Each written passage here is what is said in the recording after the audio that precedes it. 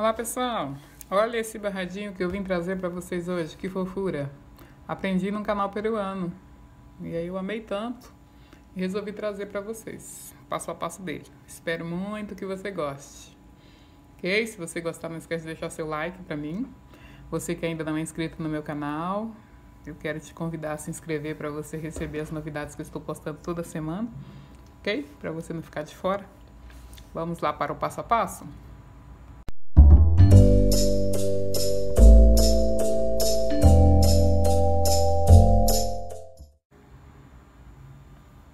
Prende o fio no tecido. Após prender, vai fazer um ponto baixo. Vou desmanchar para você ver que eu fiz antes de gravar o vídeo. Ó, o fio tá preso no tecido. Você vai introduzir a agulha no mesmo espaço que prendeu e vai levantar e fazer um ponto baixo alongado. Agora vamos erguer 1, 2, 3, 4 correntinhas.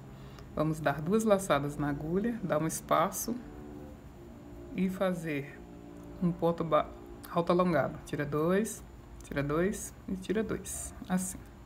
Vamos fazer aqui uma correntinha, dar laçada na agulha e nesse ponto que nós fizemos aqui alongado, nós vamos colocar 5 meios pontos. Então, coloquei 1, 2, 3, 4 e 5. E aí fica desse jeito.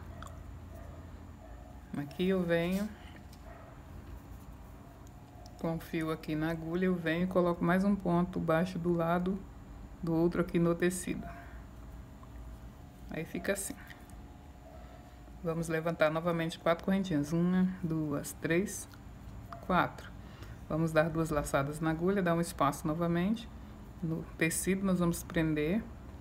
E vamos tirar 2, tira 2, tira 2. Fizemos outro ponto alto alongado. Aqui nós vamos erguer 1, 2, 3 correntinhas. Vamos fazer aqui 2 pontos altos. Desse jeito. Vamos erguer. Vamos fazer um ponto alto, dar 2 laçadas na agulha e fazer um ponto alto alongado. Tira 2 e tira 2. Vamos fazer 1, 2, 3, 4 correntinhas. E vamos prender aqui, entre o ponto alongado e os pontos altos, com um ponto baixo, desse jeito.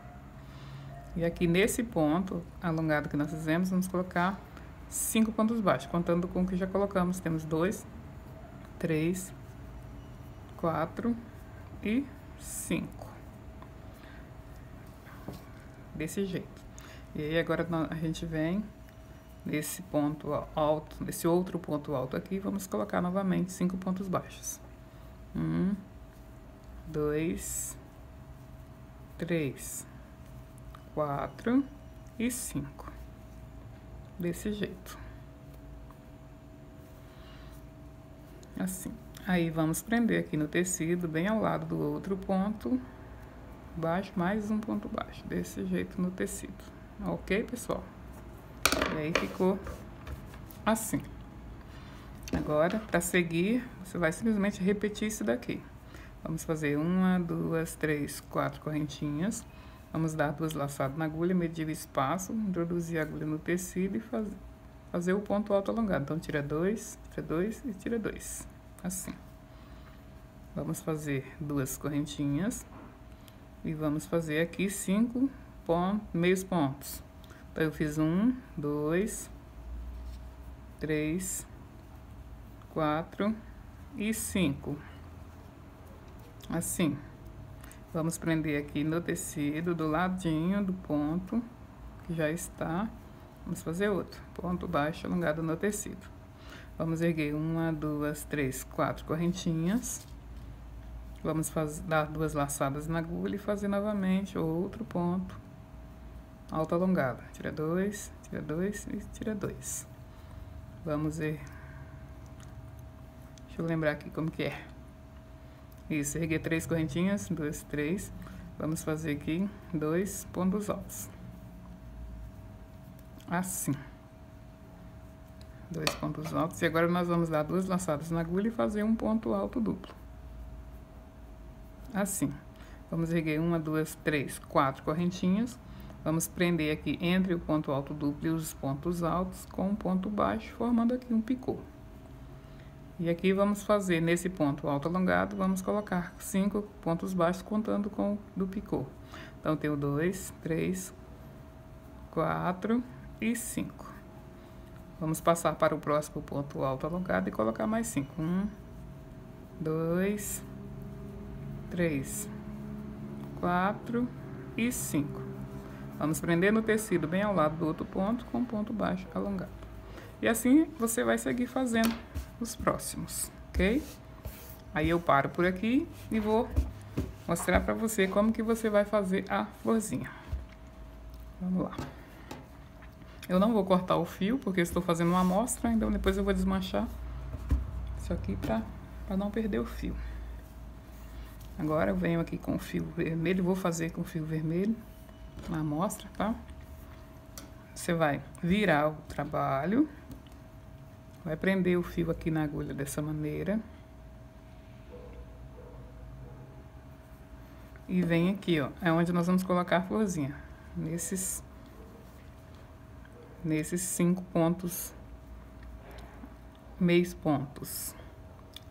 Aqui nós vamos prender desse jeito, ponto baixo. Vamos levantar 1, 2, 3, 4, 5, 6 correntinhas. No mesmo lugar, vamos colocar um ponto baixo. Esse fio aqui, você não se preocupa com ele, que no final a gente arremata e dá um jeito de esconder ele. Vamos virar o trabalho. E vamos erguer agora. Peraí. Vira o trabalho. E vamos erguer agora 3 correntinhas. 1, 2, 3.